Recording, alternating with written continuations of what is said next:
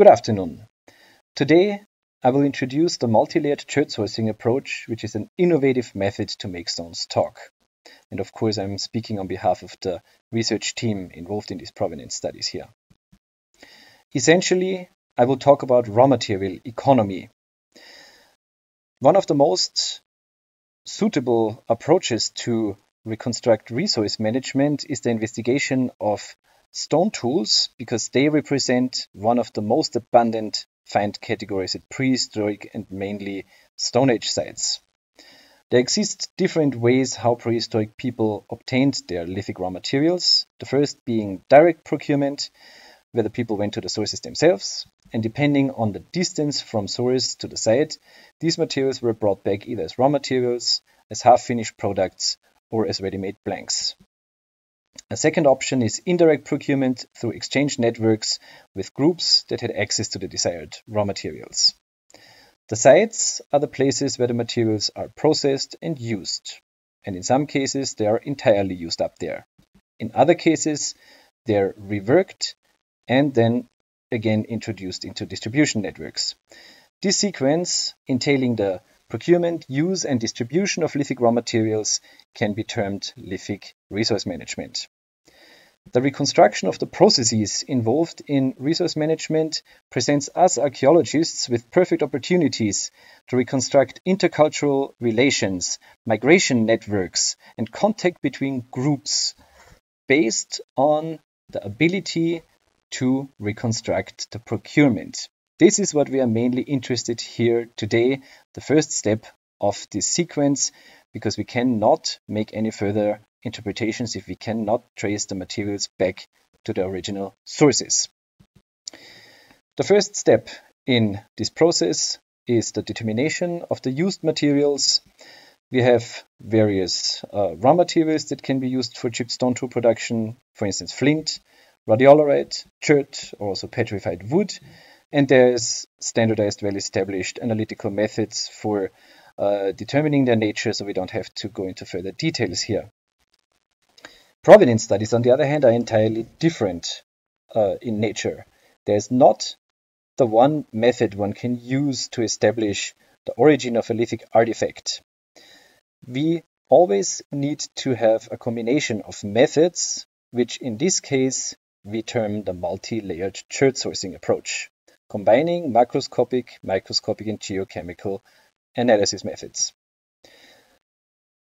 Macroscopic grouping is intended to form homogeneous groups based on macroscopic criteria, which have to be further investigated with the subsequent analytical steps.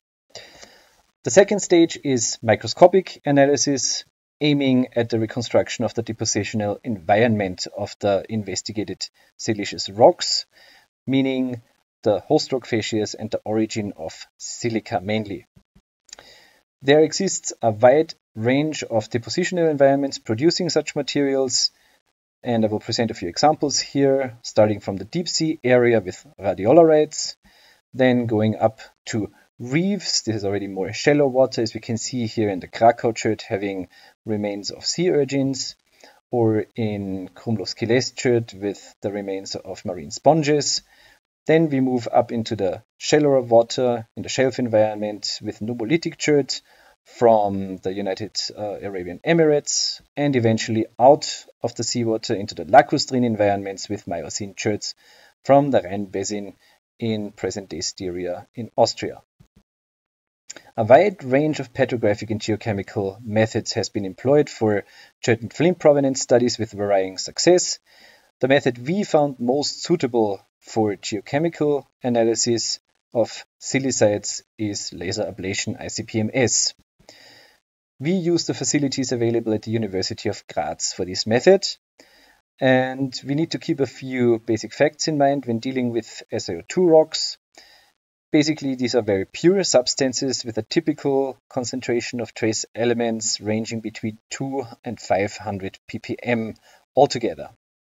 Laser ablation ICP-MS is a method for trace element analysis. It can be performed in a non-destructive manner.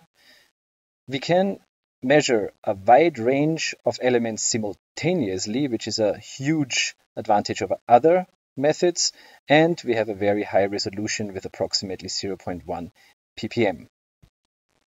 The mounts to be used for this type of study can look as follows. We can do destructive analysis, chip little pieces off and place them into resin mounts, like here on the left side with geological samples.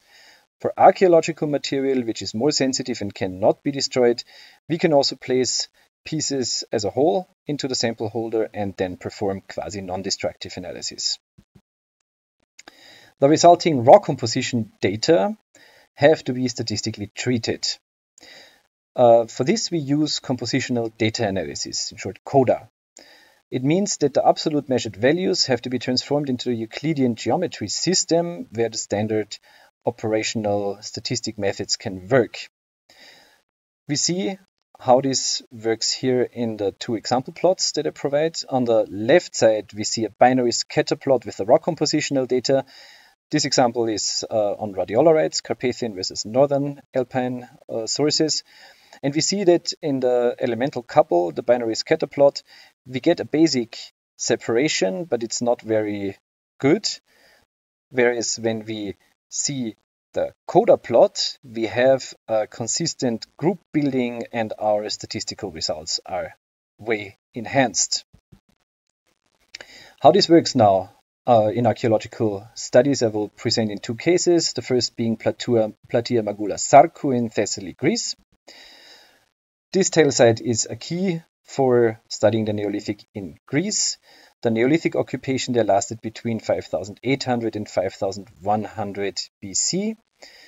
We see the artifacts that we selected for our study here on this plate. These are mainly radiolarites.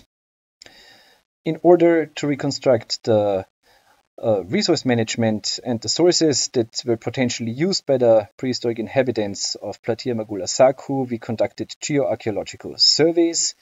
And as we can see here on the geological map, the area which is most promising for cherts and radiolarites is the Kotsiakas mountain range to the west of the site, and this is why we concentrated mainly on this area with our investigations. We established a wide array of mainly secondary sources, as we can see here, as river sources, which also provided a possibility to test our method in the course of these source conditions. We also included one primary source in the case of PMZ5 here in the lower left corner. Microscopic analysis of the archaeological artifacts established that most of the materials are radiolarites, but this is already as far as we can go, because as we know from previous studies, radiolarites do not allow much more in terms of provenance than to establish the material itself. So radiolarites are a little bit critical in this regard. The same is true for the geological samples. We see a pretty homogeneous picture despite the two last samples, M and N. They derive from a source which has different material, and we included it to test possibilities to characterize and differentiate materials from the same source region, but being different geological facies. Here are now our geochemical results already treated with compositional data analysis. The first finding here shows that PMZ4, the green signals, can well be separated from all the rest. This is the first thing. I marked the used sources for these studies in the same colors in the map so that we can correlate the plot and the geographical map. Let's now have a look at the results from the other three used, PMZ8, which represents the Pineus River, PMZ2, this is the Portaicos, and PMZ5 is a primary source just above the PMZ2 Portaicos River source. We can see that we achieve differentiation, although there's an overlapping, but since these are secondary sources, this is not very surprising. What is interesting is that we can establish the catchment of PMZ2 with PMZ5, because this primary source, PMZ5, feeds into PMZ2. So we have, with this test, a geochemical catchment study and reconstruction of river secondary sources, which has very important implications for future studies with rivers. When we employ the geochemical results of our sources now to the artifacts, we see that most of the material is coming from PMC8, also the Pineios River. This is a little surprising because during our geoarchaeological surveys, we found better and more material in the Proteicos, as at PMC2. This must have cultural reasons. First, it could be that the inhabitants of Platia Magulasaku had closer relations to this area and were using the river more often, and this is also probably because of the fact that the Pineios is just a larger watercourse and can be shipped. The second case study is Scandinavian flint provenance. This study has already been published in the PLOS ONE journal. The basic geological map of this area shows three main structural elements to which flint formation is linked. In the north, the Sorgenfrei-Törnqvist zone, in the center, the Danish Basin, and in the south, the Ringkøbing-Fynhøj. We sampled in a sourcing study practically every accessible primary source linked to the southern Scandinavian flint area to get a good overview over the outcrop situation. Our first question concerned the chronological separation between the two main elements, the Maastrichtian and the Danian cluster. In binary scatter plots, we see that the separation is roughly possible, however, it is not perfect, but we see an evolving trend, which is then completely achieved applying compositional data analysis. So we have an almost 100% possibility to separate the Danian versus the Maastrichtian sample clusters. This means for archaeological artifacts that we are now able to assign a lithic tool that is made from Scandinavian flint with a very high security to one of these two source clusters. So we can say if it's Danian or Maastrichtian. But of course, we wanted to go a few steps further, and now we tested the possibilities of a separation within these clusters. Looking first at the Maastrichtian source cluster, we see that applying compositional data analysis again, we achieve a separation of three very clear-cut source areas. The same is possible applying compositional data analysis to the Danian source clusters. We have to keep in mind that during this time, an uplifting of the sea bottom happened and the seawater was more obliterated. And in the end, we measure seawater chemistry that is introduced in form of the trace elements in the silicites, in the flints. And this is also represented here in this plot. However, we can still differentiate three main clusters. What we got out of this analysis is the reconstruction and separation of clear-cut depot centers. So not only are we able to assign lithic artifacts to either the Maastrichtian or the Danian cluster, we can now even go a step further and assign lithic artifacts to the northern, the two central, or the southern depot center. And this is something which has never been achieved before. Now we wanted to, of course, apply these geological findings to an archaeological case study. For this, we used ship ballast, which was found in a shipwreck from the 16th century just off the shore of Norway, close to Kristiansand. And this is how it looks. This is a very homogeneous sample of Danian limestone blocks containing flint. And this flint we could extract and apply our analysis with it. Now plotting the geological results together with the Kristiansand ballast flint results, we see that most of the samples plot into the northernmost cluster. There are, of course, a few outliers, this is normal, but the majority can be assigned to the northernmost cluster of the Danian source region. And now correlating the results with our findings from the geoarchaeological surveys we conducted, we could establish a beach stretch at the Viksø Bay, which also is the only source presenting such an abundance of such limestone blocks containing Danian flint in the entire Danian area, one has to say, as a blind test with our Kristiansand shipwreck ballast. So also the landscape reconstruction fits very well with our geochemical results. Through these two case studies, we were able to show the potential of the MLA for prehistoric and also historical resource management. What are the main advantages now of this method? The first one is that we have a flexible combination of analytical techniques. Means if geochemistry, for instance, does not work as the ultima ratio, we can always resort to, for instance, microfossil inclusions, which might work better.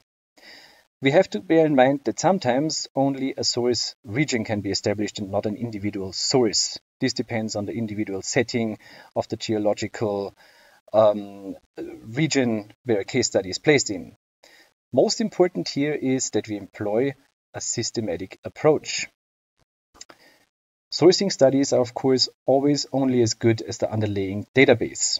We have presently approximately 5,000 datasets from over 50 sources worldwide, and we're constantly enlarging this atlas of sources, this collection, in order to securely reconstruct what I was presenting at the very beginning, prehistoric resource management, the procurement of lithic raw materials, and then being able to reliably trace lithic economy.